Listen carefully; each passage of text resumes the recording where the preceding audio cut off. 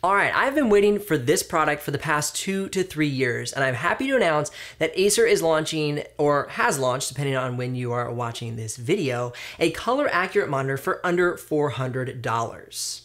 Let's get rocking. If you're new to the channel, my name is Benji Kaiser. This is where you're gonna find the best tech and tools for creative professionals. So if that sounds like your kind of place, consider subscribing and ring the bell so you don't miss out on any of the future videos. Also, if you're curious about the exact pricing of this model down to the penny, you can head down into the description below and click one of those links. Now, if you do make a purchase through that link, I will get a small commission, but at no extra cost to you. And that's what keeps this channel alive and the helpful content coming your way. Now, there are a lot of great budget-friendly laptops that have excellent performance for video editing, motion design, graphic design, and photography, to name a few creative professions. But often, what I come across with these laptops is terrible color gamut range on the screen. So the solution is a color accurate monitor that not only gives you the color accuracy you need when working on crucial client work or your own passion project, but also more screen space to improve your workflow. I spent some time using this monitor and I want to swap out my Dell displays for this thing because it is truly a dreamboat, especially and not only for the price. For all the techies out there, it is a 24-inch Full HD IPS display with a 16:10 aspect ratio. Its max resolution is 1920 by 1200. It has a refresh rate of 75 Hertz. It has a 1 millisecond response time, and it reached 440 nits at full brightness on the Data Color X Spider Elite that I use to do my lighting testing as well as color gamut range testing.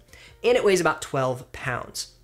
It can connect one display port, one USB 3.0 upstream, 4 USB 3.0 downstream, and one headphone jack. At night, I found myself dimming the brightness a little bit because it is so crisp and bright.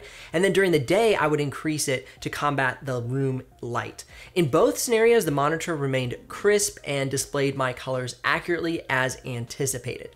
Speaking of color accuracy, I tested this monitor with the Data Color Spider X Elite, and it held up well, reaching 100% sRGB, 100% Adobe RGB, and 96% DCI-P3, all at a delta less than 2. Being that this monitor can accomplish that at under $400 is a really big deal, and I'm always trying to find a reasonably priced color accurate monitor and can usually only find a 90 to 100% sRGB color accurate monitor, which averages to only about 70 to 75% Adobe RGB on the color gamut range.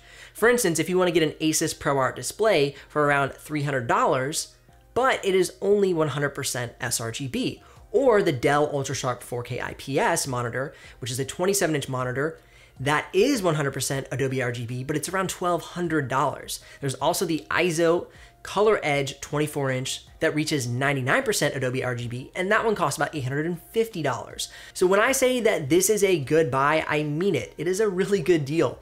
If you want to go ahead and pick one up, you can head down in the description below and click one of those links. And as always, if you do use that, I will get a small commission, but at no extra cost to you guys. And that's what keeps this channel alive and the helpful content coming your way. Keep editing, keep designing, keep creating. I'm Benji Kaiser, and I will see you here on the next video.